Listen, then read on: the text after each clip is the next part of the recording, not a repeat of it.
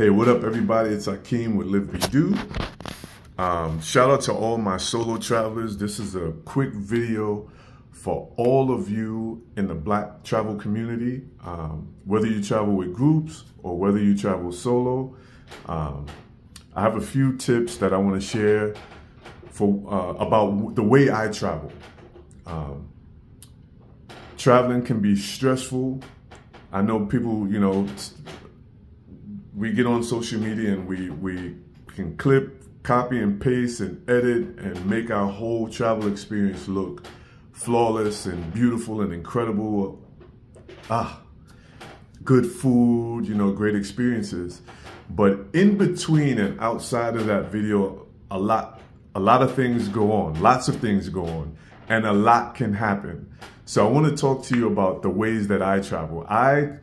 First of all, I check in with the local community. How? I know a lot of people I've spoken to in recent times will say, hey, I don't use Facebook, blah, blah, blah. This is not a marketing campaign for Facebook, but the communities on Facebook I find valuable information in Black expat communities on Facebook, Black expat groups, and other Black travel groups.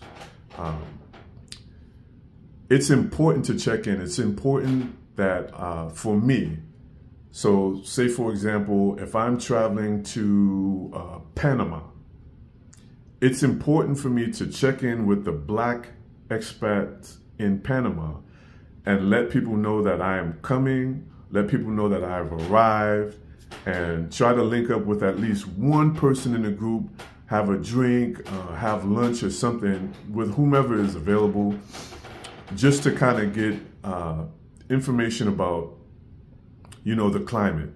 So information about the drivers, information about like how life is for a U.S. citizen moving around in Panama. I'm just using Panama as an example.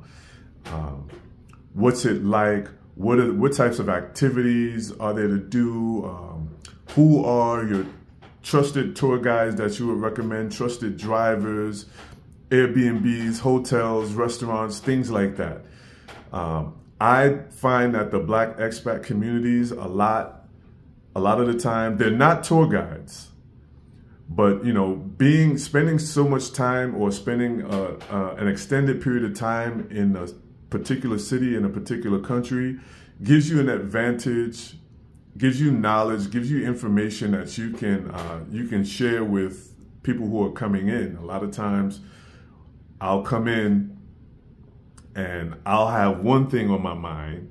Yeah, I want to eat at this restaurant, or I want to use this driver, and somebody else will say, somebody in that country will say, hey, look, we recommend that you go here. We recommend that you not go there. We recommend that you avoid this and avoid that. If you see this, they'll tell you, things about the culture, things about the local culture, things that you need to know, things, certain pitfalls, so that we're not taken advantage of. So that's one of the valuable things about checking in. Recently, I'll tell you about some experiences that I've had where I would advise, because I'm also an expat. I'm an expat in Colombia, and I always advise travelers check in with the expat community, check in because even though Colombia is a great place to visit, there's certain things you need to know. There's certain things about the culture, certain things about the currency, about drivers, things like that. So I always caution people, listen, you don't have to spend your whole trip with me. We don't have to, we don't have to see each other at all, but it's good that somebody knows where you are.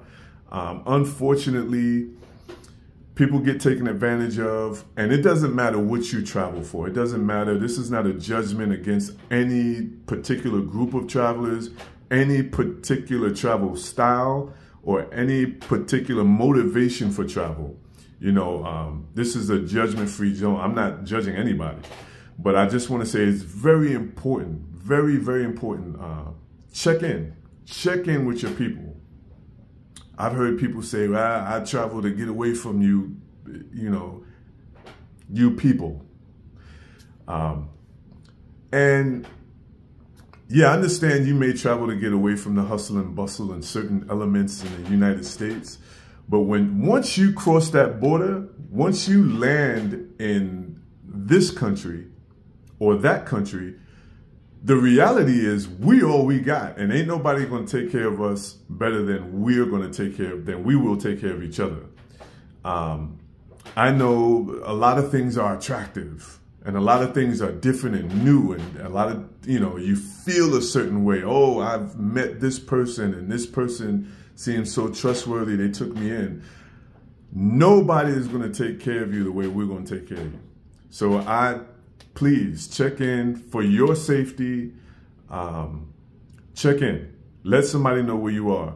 I've got stories for days about people who got sick, people who got taken advantage of, may have lost their ID, lost your wallet, had things taken from them, and nobody even knows you're in the country. Nobody knows where you are. Nobody even knows that you need help. So that's one of the most important things about checking in. In the expat community, expats know how to help you. We have resources. We can get you to the embassy. We know the emergency numbers. We know where the hospitals are. We know, you know what I'm saying? Things like that. So if you're watching this and you're one of those people who you may disagree, I challenge you to reconsider. I've heard people say, like, and I just said a few moments ago, I've had people say, I travel to get away from you, to get away from North Americans or U.S. citizens, or to get away from that element, that culture. No.